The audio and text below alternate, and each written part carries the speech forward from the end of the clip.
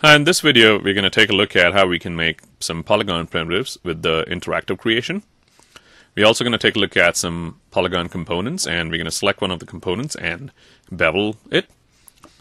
Then we're also going to take a look at some duplication methods, the duplicate special and the duplicate with transform, and also how we can do a smooth mesh preview on the polygons.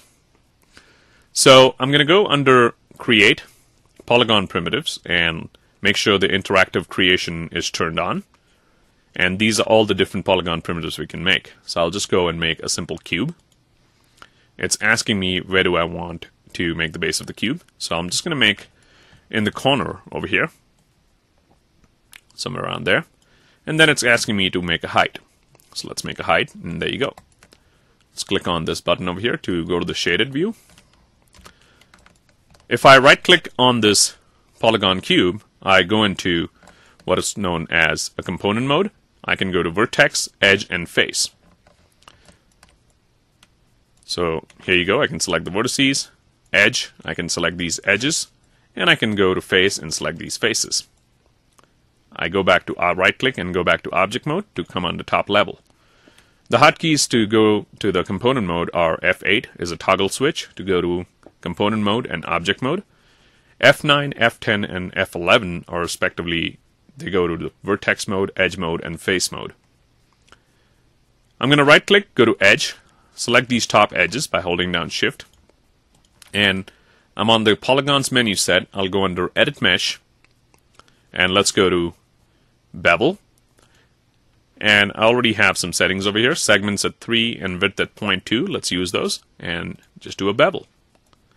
Right click, go to object mode again,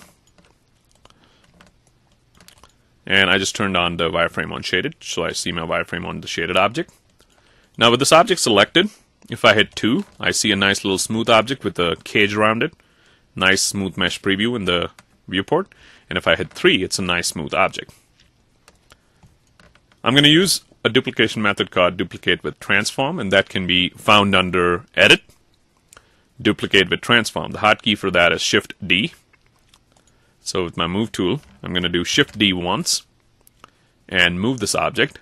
And if I do Shift D one more time, you can see that Maya will remember how much I had transformed it. If I select all these and Shift D once, and if I move it, Maya will remember how much I had moved it over here. And I'll Shift D a few more times. Let's use another duplication method over here. I'll select all these guys. Let's go to Edit, Duplicate Special. And over here I have some settings. This is my X, Y, and Z. These are some of my previous settings, and I can simply use those.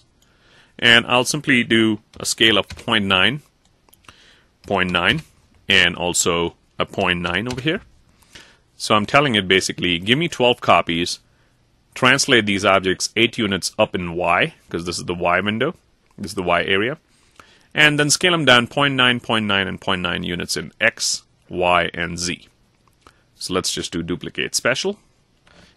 So 12 copies over here, and they're separated by 8 units, and they're also scaling down as they go up.